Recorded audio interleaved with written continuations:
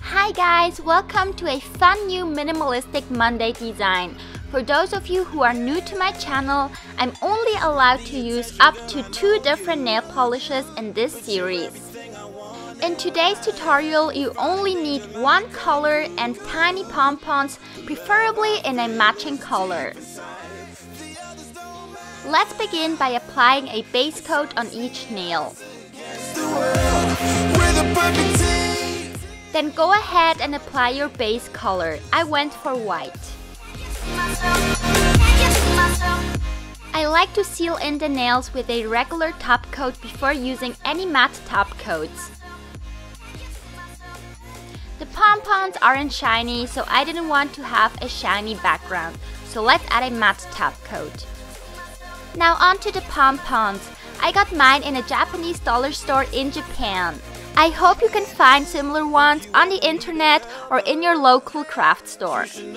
I was thinking to cut the pompons in half, but as you can see, this didn't work out.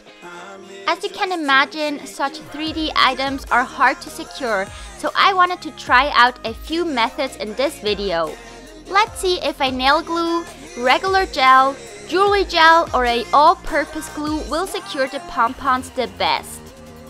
First up is the nail glue. I don't think that it will last very long with this method. I'm more confident about the gels. So here's a regular soak-off gel and here's the jewelry gel.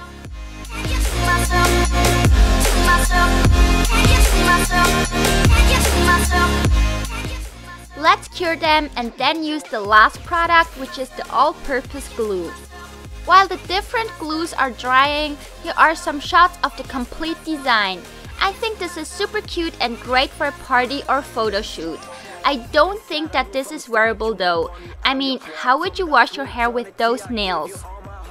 Let's see which method worked the best. I think nothing will secure the pompons very well because they are fluffy.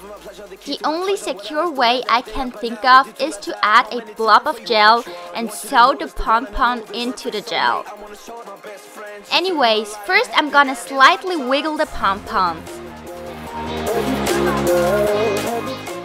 Whoops, the gel one is already coming off. I'm gonna repeat wiggling on each nail, but this time harder. So both of the gels I used didn't work. The nail and all-purpose glues are definitely the winners. I didn't have issues removing both of these glues, but I recommend to use the nail glue since this is made for the nails and could be safer than any other glue. This was a bit a different Minimalistic Monday tutorial than usual. Let me know if you enjoyed it by leaving a comment, thumbs up and a sub. Here are some more of my previous Minimalistic Monday designs, so check them out if you haven't watched them yet. Thank you very much for watching and I will see you in my next video. Bye! But you're everything I want in life. We're fighting danger like kung fu.